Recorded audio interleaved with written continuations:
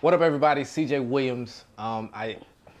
This is a to me this is a big deal because somebody sent me a video. I'm joined by Miss K. Blake. That's how we gonna start. Christina Blake. Yeah, that's how we gonna start. Somebody sent me a video, something I didn't see at first when it came out, but they sent it to me. And who was the person that sent it? Who sent it to me? Was it like a creative or was it just like a random somebody? person? So when she sent it to me, first of all, and it was a girl. Tell everybody who you are. Let me tell us a little bit about you. Hey y'all, my name's Christina. People call me Blake. The internet alias is K Blake. But I'm a content creator. I've been making wellness and fitness content for about 5 years. I'm on Instagram. I'm on TikTok. I really just try my best to be authentic with my audience and showcase my life. I am vulnerable. I'm transparent. There's really nothing that I'm not willing to talk about. But I just want to showcase who I am as a creative. And I'm living. I'm trusting God. I'm out here following my intuition and seeing where it takes me.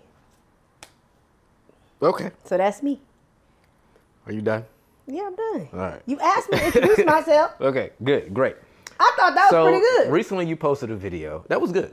That was exactly. Good. That'll be a good reel. Nice little. Yeah. So recently you posted a video where you were asking for donations. Yep. And it was a large amount you were asking for. Mm-hmm. Big amount. You gonna tell them or should I? $30,000. $30,000. Where did that number come from, first of all? So, first and foremost, when I decided to ask, I wanted to ask for a number that would blow my mind, right? I didn't want to be like, can y'all send me $1,000, right? $1,000 can help me, but I wanted to think big. I wanted to use the opportunity to just pick a number that I would even be amazed by, like me, Charlotte, North Carolina, me. You know what I'm saying? So I knew I wanted a big number. I also knew I wanted a number that would allow me to pay off all of my past due bills. You know, I'm out here solo dolo, not working. I got hella shit that's past due. We cuss on this podcast. Listen, this ain't even. I don't even know what this is. We cussing on this. Okay, word. Say. I have hella shit past due.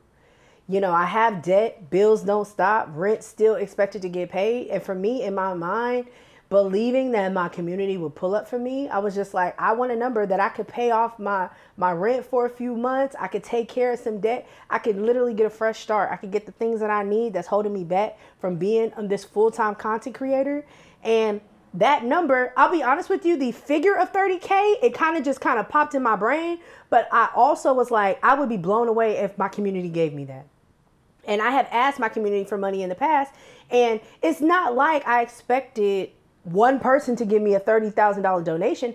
I know I have tons of followers. $10 here, $25 there, $100 here, $1,000 here. Like, that can add up. So in my mind, I was just like, if I get $30,000 from these people, like, I can take care of my debt.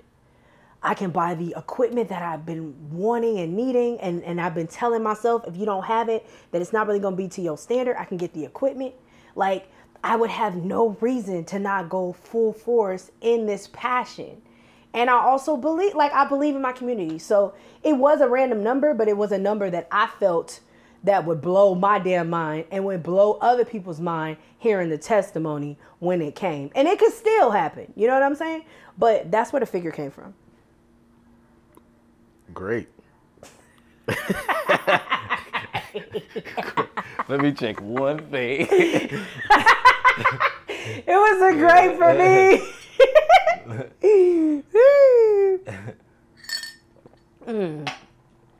I'm on liquid courage right now. I mean, I'm fully aware of what I'm saying, but like when you do stuff like this and you talking about things that are really, really personal, I ain't got no time to be nervous about what I'm feeling. Like, I just want to speak from the heart.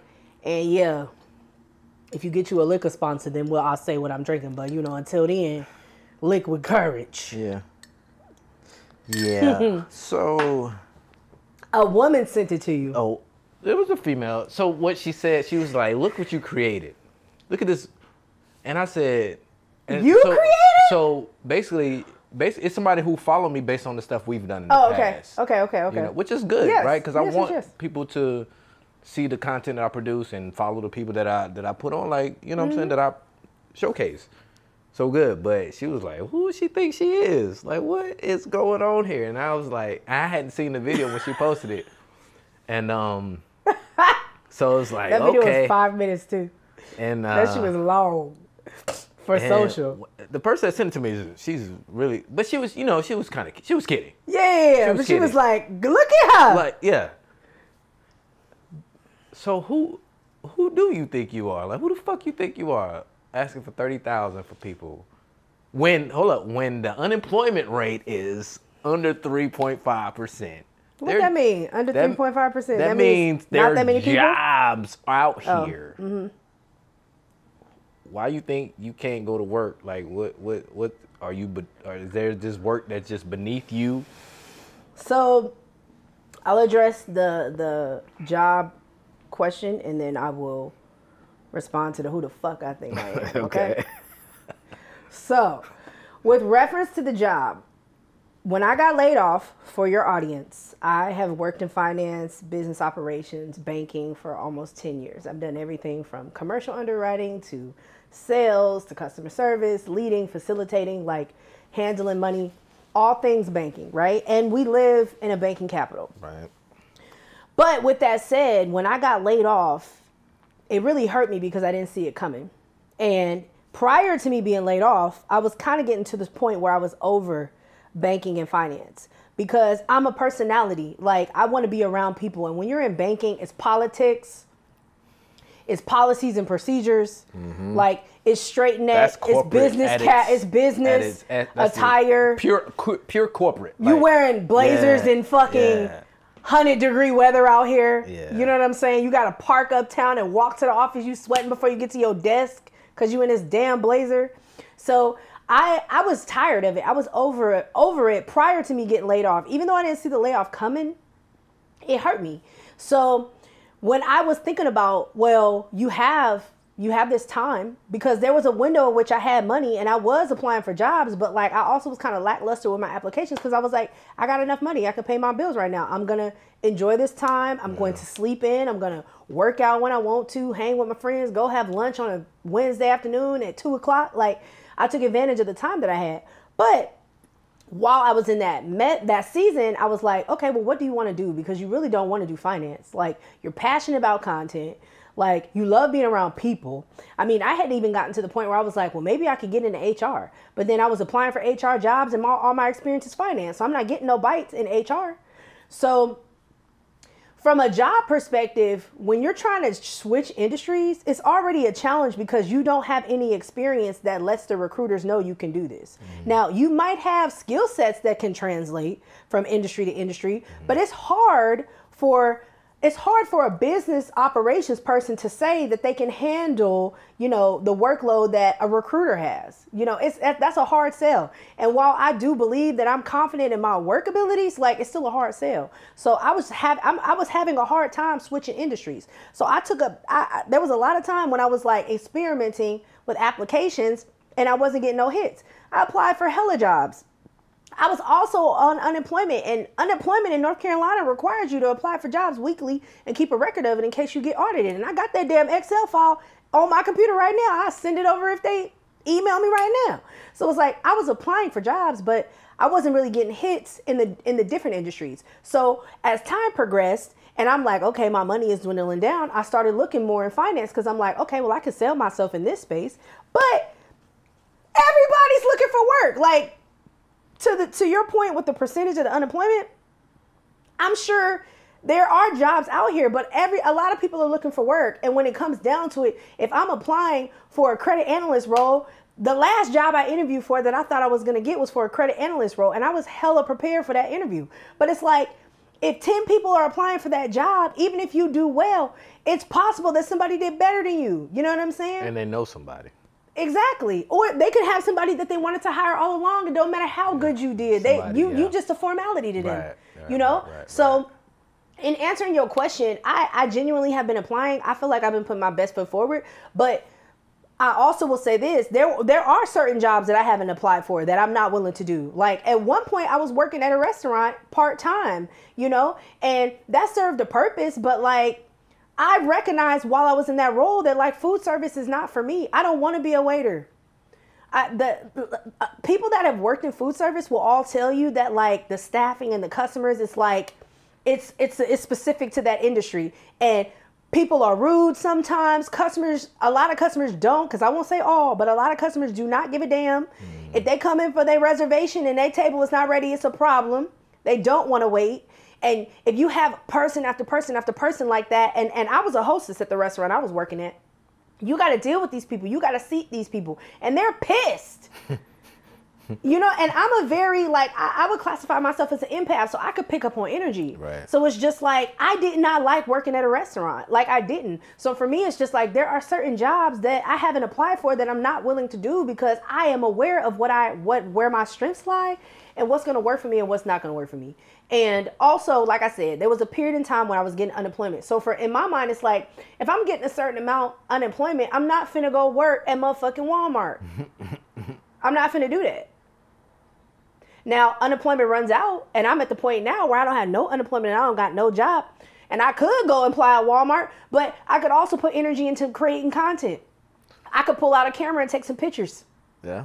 You know what I'm saying? So for me, it's just like, if I'm going to grind, like, people have to grind regardless. If I'm going to grind, I'd rather grind for myself. That's cool. But in answering your question about who the fuck I think I am, because I want to answer that. That's okay? That's what I was going at. I have been making content for 5 years, right? And I'm not saying that it's been perfect the entire time. There have been plenty of ups and downs. You know what I'm saying? A lot of this I haven't made money in, but I know the DMs I've gotten. I know the tags I've gotten. I know people that I've met in Charlotte and in other cities. Hell, a few years ago, I went to damn Jamaica and I met some people that follow me in Jamaica. On a damn resort, a husband and a wife. The wife followed me, but the husband was familiar because his wife was watching my content. He's like, yo, she be watching you all the time. So in my mind, it's like, I have had these interactions. People have told me verbatim how I impact them, how I encourage them, how I keep them locked in to, you know, their creator. You know what I'm saying? Mine is Jesus, but their creator. You know what I'm saying? So for me, it's just like TikTok, tons of followers. Instagram. How many? Right now. TikTok, 90,000 followers. Okay. Instagram, about 17,000. I got 8,000 on one. I got 6,000 on another.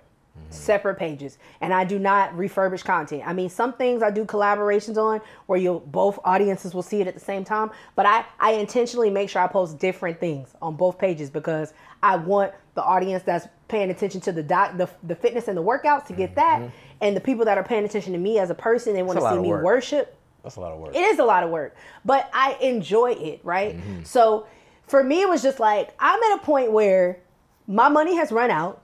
I'm putting my best foot forward on the apps. I'm not getting a hit. At this point, is it the Lord? Is it the Lord telling me? No. Every job that you apply for, whether you're qualified for it or not, you're not going to get it because you need to be focusing on making content. Okay. That's how I took it. So in my mind, I'm just like, okay, well, at this point, if I'm going to do this, I need to be able to pay my bills. I need to be able to have the equipment that I need. I can't be making videos on an old computer that's going to take forever to process. It's taking 5 hours to import on a website. Yeah, so to that point, while you're talking about that, there are some things you were saying you would do with that money. What are some of those things? You were talking about a computer. You were talking about a camera. Yep, I want to, if I were to get that money, whether it's 30,000 or enough to allow me to afford the things that I want. I'm already established as a sole proprietor. I would like to establish an LLC. Which is only 150. I know. I mean, I know. Okay, right. But still, that is something that I want to do. Okay. Okay? Right. That's still something I want to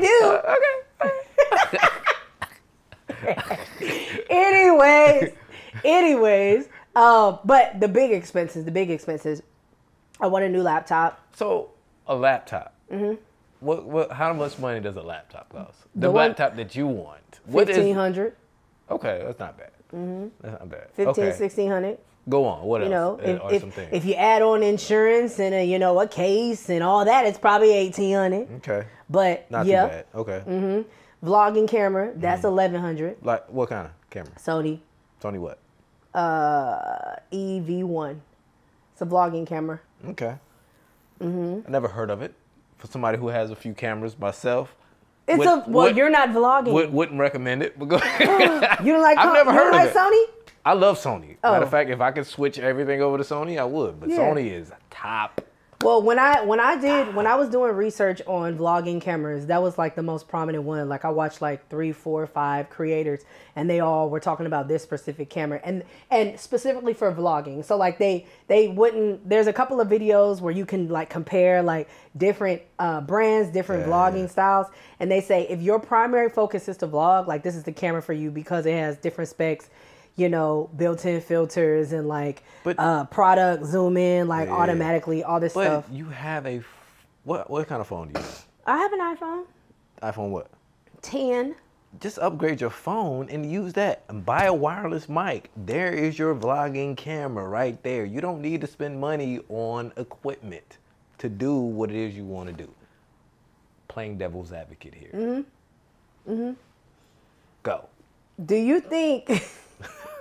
Okay, so I hear you on the upgrade, and I feel you because iPhones are like tip top. Like there are a lot of features on the new iPhones that I don't have cinematic mode, you know, that I don't have all these things that like the new iPhones have. But I also feel like I don't disagree with you. I do feel like I can make it happen with a phone. I genuinely can. But I also feel like I want to be able to sustain this. Like consistency is major with anything that you do, not just content creation. So for me, it's just like, while I know a phone will last, if I have a camera allocated to vlogging, for me, it's like I can carry that thing for a few years before I have to upgrade, before I have to think about it. You know what I'm saying? Yeah. I'm already paying for an Adobe membership. I mean, I have Adobe because when I used to take pictures, I had to purchase Adobe for Photoshop and I kept it up. So it's like, I still have an Adobe membership. I'm already paying for Premiere Pro, which is a video editing software. Which is what I use, yeah. Period. Yeah. So for me, it's just like, I just think the camera, you know, the camera will solidify the visualization. It's like, I'm a person that watches vlogs on YouTube. I love watching vlogs. I have certain creators that I enjoy to see, and they have great video quality. So for me, it's just like, yeah, I can do it on the phone, but at this point, I've waited this long to start vlogging. I want my camera video quality to be really, really good. Not to say that the iPhone won't, but that's a good point, though. Quality and matters. if I get 30K, yeah, I'm spending $1,100 on a camera. Okay, so what else? What are some other things you said you would do? Laptop camera, LLC. You said a vacation. Oh yeah, I did say that. I did say that. I didn't say vacation. I said book a trip. Different.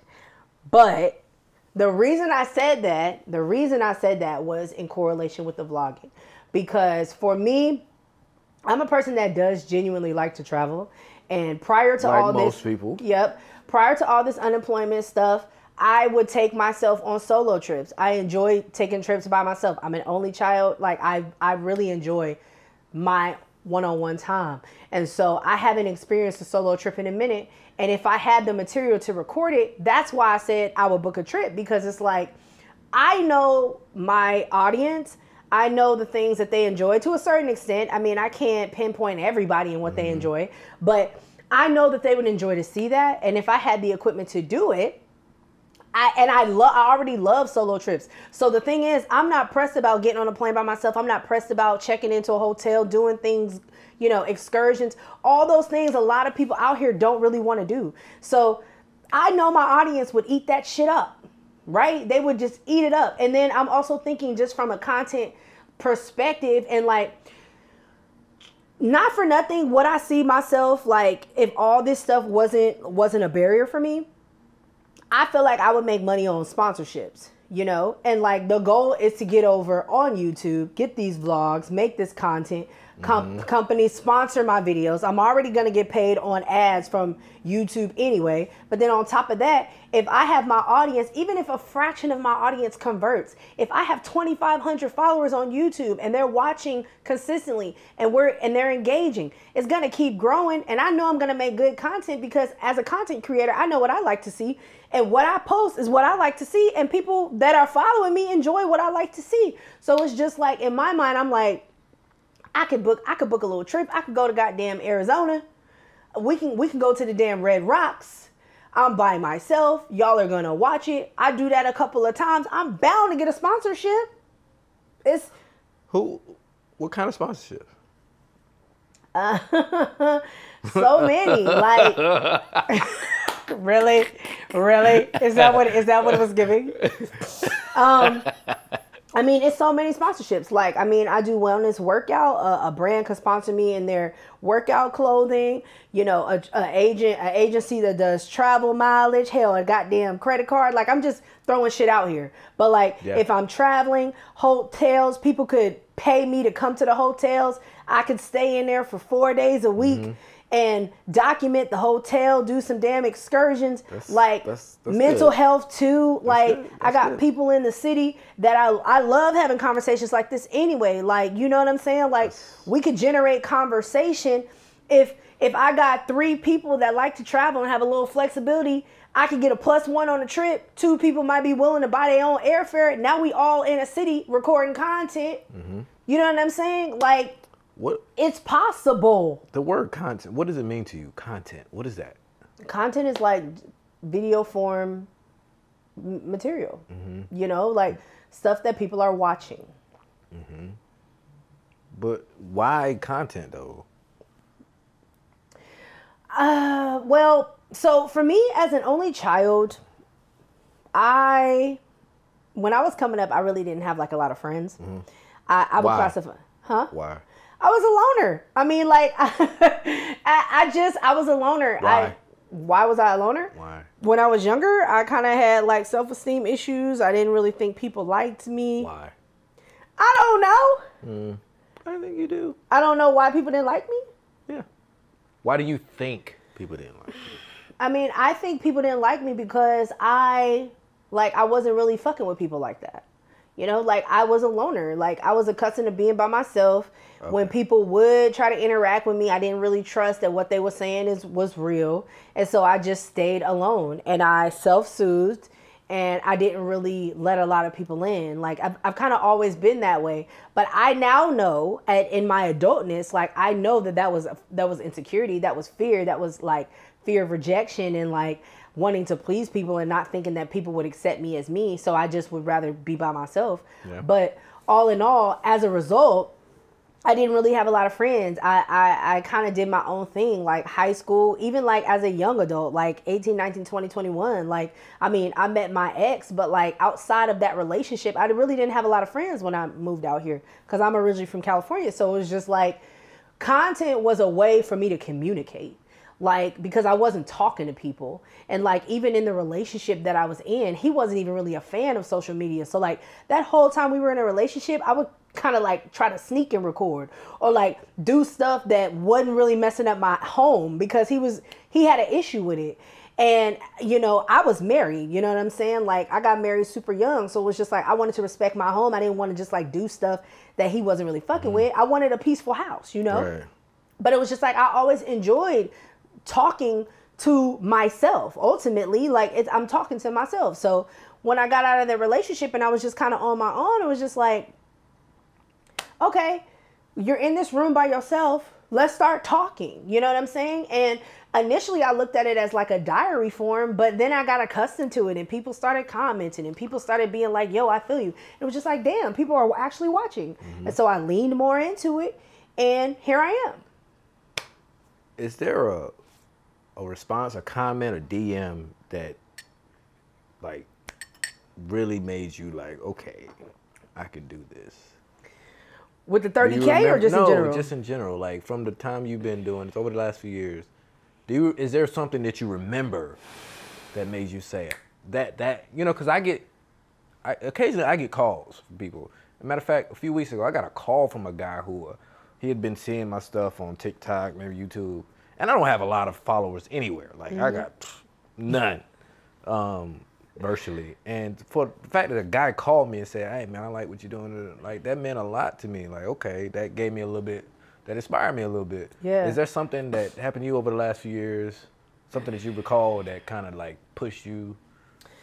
I can't really identify one isolated conversation or comment, but I will say when I first started documenting my wellness journey, like that's how you and I first connected. You know, before you were doing this, you had a gym. Yeah. And, you know, I was really passionate about wellness because I had been so self-conscious for so long and I just wanted to be free. And I didn't want to hate my body. I didn't want to hate myself. So I started, like, I literally was just like, this is it. Like something got to change. Like whatever I got to do, I'm willing to do it. I don't care what it is. I just want to feel better. Like I don't care about, excuse me. I don't care about how I look and what I'm doing, what I'm wearing. I just want to feel better. So I'll be, you know, the wellness journey as a whole really made the difference for me because women and men were just telling me like, I appreciate how vulnerable you are. Like, I mean, I had moments where I had trainers and I was frustrated that they had me doing stuff and like I wasn't accustomed to doing it. And I would go online and I'd be like, hey, yo, like I'm a big girl. I don't know about wellness. And these people want me to cook 5 meals a day. Like they want me to eat 5 times. Like how I'm supposed to eat 5 times? I don't even know about food. And I'm like talking about these things online. And everybody that is watching it and resonating with it, they're like, exactly, my nigga. Like, exactly. But like I have obviously grown and now I see why. But at the time, it's like, I'm saying things that people are thinking, but that they're not saying, whether it's to their friends, whether it's online on their own platforms. So hearing people say that I was making an impact for them really just helped me lean into it because in my mind, I didn't have no judgment with what I was saying because I'm talking to myself. Like I need encouragement. I want to keep pushing forward. And a lot of the content that I make even now, I'm genuinely talking to myself when I push the button. But it's just like the way that I speak to myself, like the energy that I put into things, people resonate with that. So, I mean, once I found out that I was making an impact, I didn't want to stop because it's like this, you're making a difference. Like, back to that Jamaica couple, like I was blown away. It was a damn resort in the middle of Jamaica. And this girl is like, yo, you're Kay Blake. And that's why I specified earlier. Where was she from?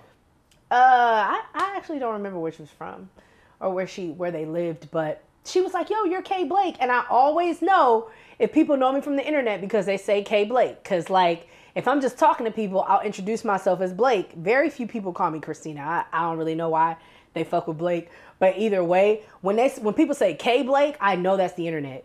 So she's like, you're Kay Blake. And I'm like, bro, you follow me? And she followed me on TikTok. So it's just like. That would do it for me too. Like that would. And for her husband to just be like, yo, she watches your stuff all the time. Like, keep doing your thing. Like, once I knew I was making an impact, I was just like, I got to keep going. As long as I feel good about what I'm doing and I don't feel like I'm pushing the line for myself, why would I stop? Right. That's true. Let's get back to this video. Okay. Now, at this point, how you think this conversation going? Oh, this is great. This is good stuff. I want to know at this point, you know, you're asking for the $30,000. Yep. So apparently you need money. You want money. You need money. Yes.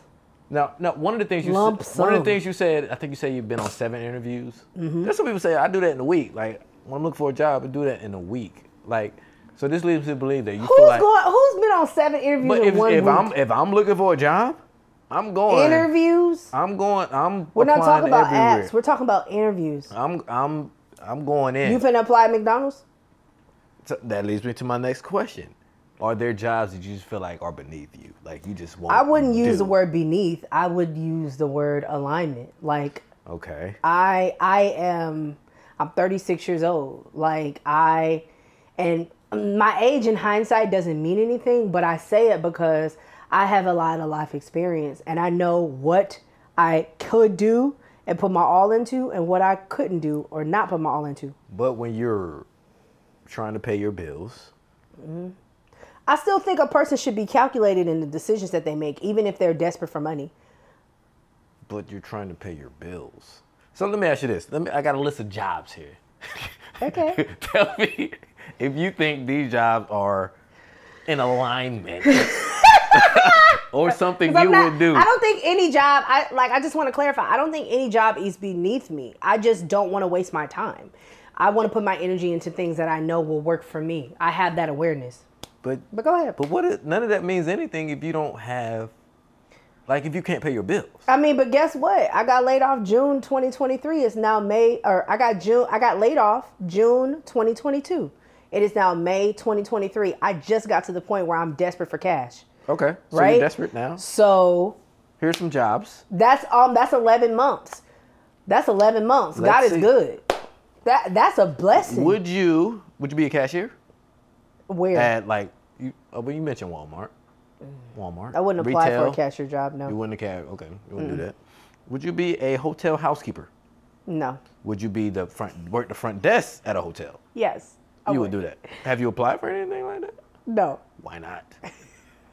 I just haven't. Is it easier to just ask for money? I haven't. I just haven't. Okay. What about stocking shelves overnight? Nobody's in there. I would Nobody do sees that. You would do that. I applied for a couple retail jobs. So what happened? I mean, I didn't get hits. Okay. So I went to Lowe's. You know, I full time. I do the video thing. But of course, I come upon hard times. I definitely wouldn't do no housekeeping. I come upon hard times. Of course, I got a kid at home. I got a wifey. I got mortgage. So recently, and I only did it for a month before I was like, you know what, fuck this shit. Like, why did you say fuck this shit? Because it was just hours. It was overnight. I went to Lowe's. I applied for Lowe's. I went. I got the job so let me pretty much on the spot. I went and did it for a few weeks. Stellar, outstanding employee. My supervisor fucking loved me. And when I texted him to quit, he was like, would you try this? Just whatever. It didn't. I was like, nah, I can't. But you said it was the hours, right? It was the hours. Because I was leaving my family at home at night. I got a kid. I like to put my kid to bed. I like to when he wakes up every freaking night in the middle of the night. I like to be there when he wakes up. Okay, so question. Yeah. You figured that out after you started working there. If you had the awareness to know, and I'm not saying you don't have the awareness, but if prior to you knew like, yo, I enjoy my evenings with my family, this doesn't work for me. What's the purpose of it in applying? But I also knew I had jobs coming up that were going to pay me some money. So it's like, all right, these jobs right here are getting me through. I mean, God tells me he'll provide for me. Okay, so that's what does it for you, huh? I mean, at the end of the day, do I need money? Yes. But I also have gone 11 months without working. And my rent is $2,000 and it's been paid. Right? Now, again, I had money to cover my expenses for a period of time. But from December to May, I haven't had. Like, I left the restaurant. Well, I left the restaurant in March. But that was part-time. That was like $500. For a week? No, like 2 weeks. $1,000 a month. Like $1,000 a month. But it was just part-time. So it was part-time. It was a few hours. It was like 3-4 hours a day. And I worked like maybe 4 or 5 days a week, right? Anyways, $1,000 a month, okay? That's reasonable. I'm not saying it's not reasonable. I'm not saying it's not reasonable, okay? But again, I would do it. Mental health. Okay. Mental health.